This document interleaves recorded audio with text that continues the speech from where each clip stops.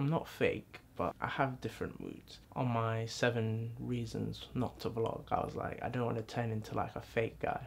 But there's a difference between being fake and then improving and being more confident in your delivery. Also, I have different moods. So sometimes I'll be like very quiet, and then sometimes I'll be just like anyone else. Like, that's all I'm making this video for. So when people say, oh, you're being like some fake guy now, like, no, I'm not being fake, but you're different around different people sometimes. And then there's different ways to behave in different settings. So it's like, not all the time I'm going to be this guy who you see now. I'm not always going to be just chill and relaxed, but I'm still the same person. But it's not being fake, it's just different when you catch me in a different mood. Been waking up early to record these vlogs, so that impacts what my energy is like as well. So now it's the evening, I might have a different energy than when I recorded another vlog in the morning.